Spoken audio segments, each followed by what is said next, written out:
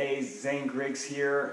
Today I want to talk to you about whole grains, all those healthy grains that we've been told to eat for the last, who knows how, 50 plus years, how wonderful they are for us, all that wonderful fiber, prevents obesity, it's good for your heart, good for everything, right? Let's think again, okay? Let's first a little history lesson for you, recent history. In the last, say 60, 70 years, sometime around the 1940s and 50s, our wheat, okay, changed. The wheat we had, say the wheat your great-grandparents ate, okay, in the turn of the century, turn of the 20th century, 1900s, is more like the wheat they were eating in Europe and the Middle East, okay, 2,000 to 5,000 years ago, than it is like the wheat we eat today in the United States. Because through crossbreeding, okay, in an effort to feed more people, okay, so good intentions, but bad judgment. So through crossbreeding, they took the gluten protein, it's a protein in wheat, which was made up about 5% of the proteins in wheat, and they magnified it to make things fluffier and starchier, okay, and more hearty, okay, and makes it that kind of doughiness that we are used to in our bread. But they took that up to about, maybe 25-30% of the proteins. Now, it doesn't sound like much maybe to some of you, but that's an increase of 5 to 6 times of a particular protein in wheat just through crossbreeding. Now, the wheat from a long time ago, the waves of grain, amber waves of grain that we hear about, in our national anthem, we don't have those anymore. The grain's not that tall anymore. Doesn't come up 4 feet anymore. It doesn't come up 4 or 4.5 feet. It's a shorter grain. It's a dwarf wheat is what it's called. And it's maybe 2.5 feet, so it makes it hardier. It withstands weather better, and bugs, and all sorts of other things. But it's got more starch in it, and less of the fiber, really. But it's that gluten. Now, the one thing they didn't take into mind, and they didn't think about how this would affect us as a species. Okay, and how our bodies would respond to gluten. They didn't test us for that. They didn't think it'd be a problem. They think, it's more of it, right? More food. The problem is we've seen an increase in the effects of gluten, and it's not just about the gut. It's not about celiac disease. That's just one gene expression that comes out from the effects of gluten. There are a host of other symptoms that are probably going undiagnosed, or they're not being related to the effects of gluten. And some of those would be Alzheimer's or dementia, okay, ADHD, epileptic seizures, increased schizophrenic episodes. Seriously. So a lot of things related to the brain. Now, I'm getting this I'm not making this stuff up. Again, this great book called Grain Brain by Dr. David Perlmutter. And he actually says, the surprising truth about wheat, carbs, and sugar, your brain's silent killers, because you don't see this happening. You may not recognize this happening, or realize it's not being diagnosed as a source, as maybe a food source, or as being from gluten. But it's a great book, very insightful about, gives some diet tips as well, takes the fear away from cholesterol, which is actually pretty good for your brain, really good for your brain and your hormones, as opposed to gluten, because the symptoms from gluten, we're talking about lower libido. Nobody wants that. Insomnia, another not fun thing. Headaches, migraines. Think about that. Break it down. Gluten, migraine, grain. It's a grain. Migraine.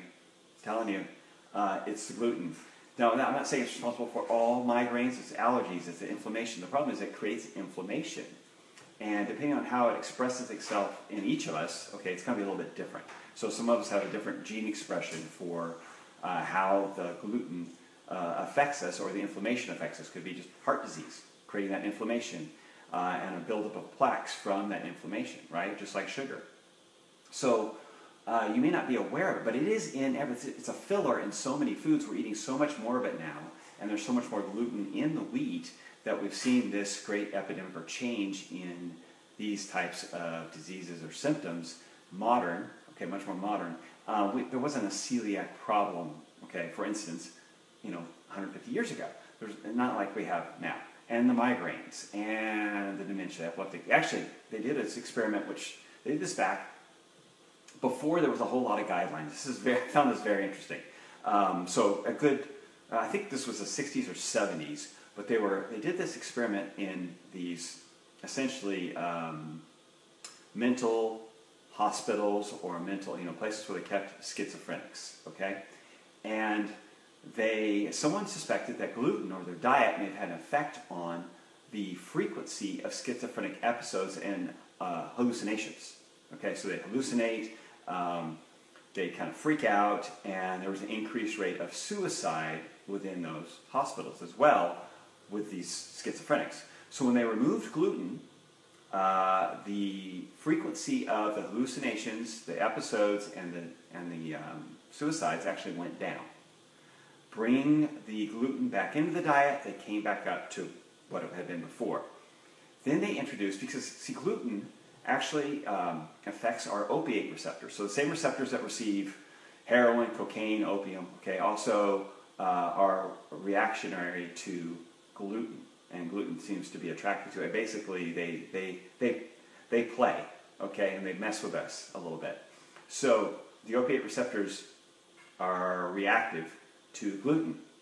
So they gave these people, these schizophrenics, a sort of a opiate blocker that they give to drug addicts to help them get off of the drugs, because they know they can't always keep the drugs from the drug addicts, but they give them a drug which blocks that opiate receptor, so even if they take in an opiate, they don't get a high. They don't get the reaction from it in the brain. Well, they gave this same opiate blocker to the schizophrenic in this hospital. Yes, not very what we consider ethical these days. This was long before there was a lot of oversight. But the fact is, when they gave them this opiate blocker and then it reintroduced gluten, they did not have the schizophrenic episodes, the hallucinations, and the level of suicides that were there before when the gluten was there before the drug. So there was an obvious association there between the schizophrenic episodes, hallucinations, and suicides, and the prevalence of gluten in the diet. And that's, you're talking about someone with already a compromised brain, okay, already a diseased or compromised brain, has this reaction.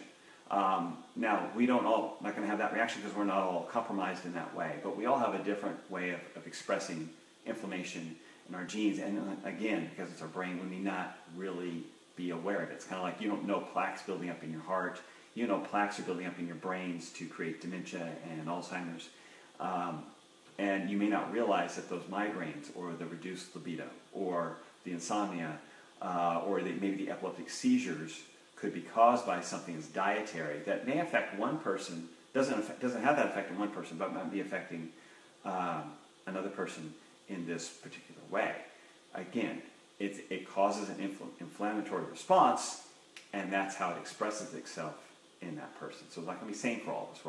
We're all just a little different, but we all respond to gluten with some form of inflammation, just because our bodies aren't used to dealing with it to the degree that we are receiving it because of the crossbreeding, because of the increased gluten, okay, of 5 to 6 times what it was in our human history, going back 10 or more thousand years since they started growing wheat.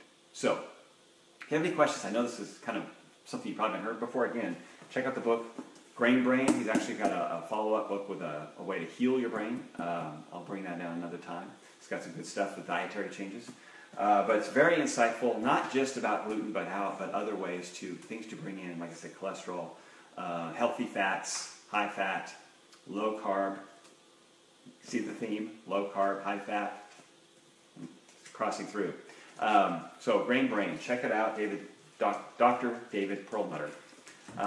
Any questions? And if you know somebody, comment below. But if you know somebody that could benefit from this, please tag them in the comments so they can see it as well. Talk to you later.